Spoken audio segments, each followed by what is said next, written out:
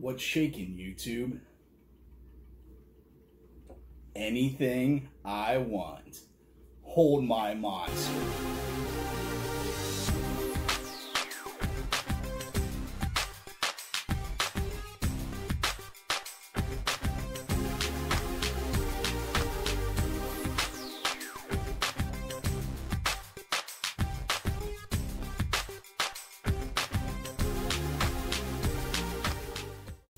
Today we're looking at the Dayton Audio Mini Puck Transducer. These can be used for numerous different projects. One thing that people use them for is actually to turn any surface into a speaker. We're actually going to be using them though to get some haptic feedback in my virtual pinball cabinet. So how these work is you just hook them into any amplifier really, as long as it's got the right resistance, and it will take that sound and create vibration. Now, that vibration, depending on what you're sending through to it, will become sound. So, for instance here, we'll go ahead and play something through these. And I got them on the table, so we'll go ahead and give it a little volume here, and hopefully you'll start to hear it. So this sound is actually coming through the table. So I'll go ahead and lift them up off the table and see if you can hear the difference here once I put them on the table.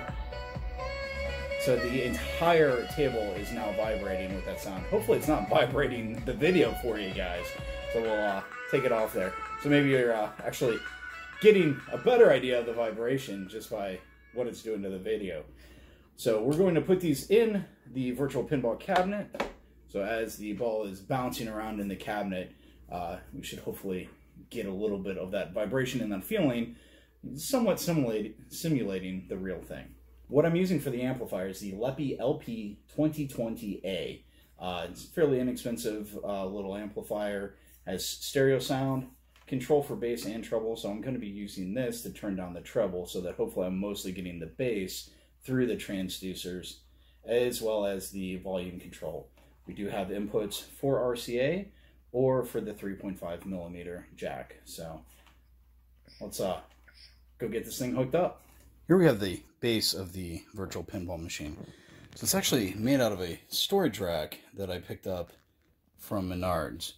Here we have one of the transducers. That's on the left-hand side. You can see the buttons right here that are the flipper and nudge buttons. This is a zero delay encoder there. And we got another transducer over here on the right-hand side.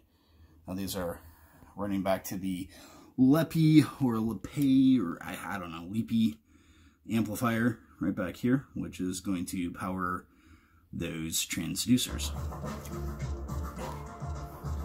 Alright, forgive the portrait mode recording here, but I wanted you to be able to see the actual pinball table in action. So this right here is using Pinball FX3. Hopefully you can hear my voice over the sound of the table. It's really loud, but we'll go ahead and get this started here. So it's hard to really demonstrate in the video, but the haptic feedback that I'm getting from these transducers is pretty darn good. So we'll get a game going here, which is really awkward for me to play with the camera right where it's at, but we'll see how it goes. Come on, bub. Do something.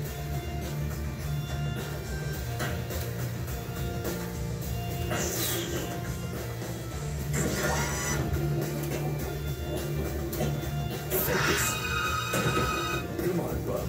Do something.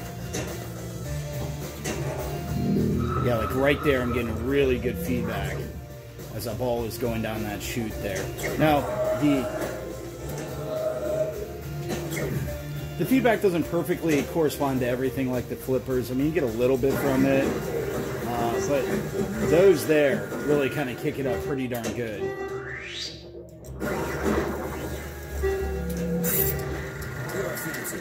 And then with the ball in there too, I'm getting a good shake out of that.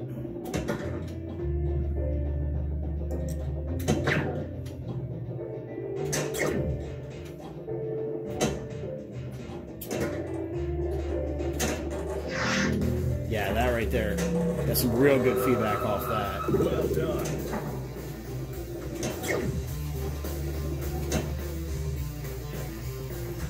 So it really does add a lot to the feel. It's not perfect. I'm sure, you know, the tables that people have those solenoids in, and all the programming and everything that goes into like Pinball X or Future Pinball to, you know, really use those things with DOF links or whatever. I'm sure they get, you know, a lot better stuff there, but I just got 2 little transducers in here and a little tiny amp, and I don't know, I'm pretty pleased with it.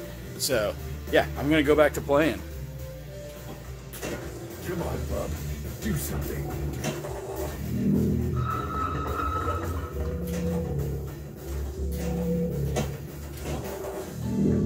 Oh yeah, that's sweet. Alright, so here we are. This should be the final thoughts. I can't really give you a final thought though, because I'm still tweaking this thing. I can tell you, I like the Dayton Audio transducer. I had one in the machine.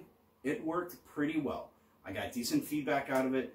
I thought adding a second one and moving them by the flippers would really add to the feeling and the immersion.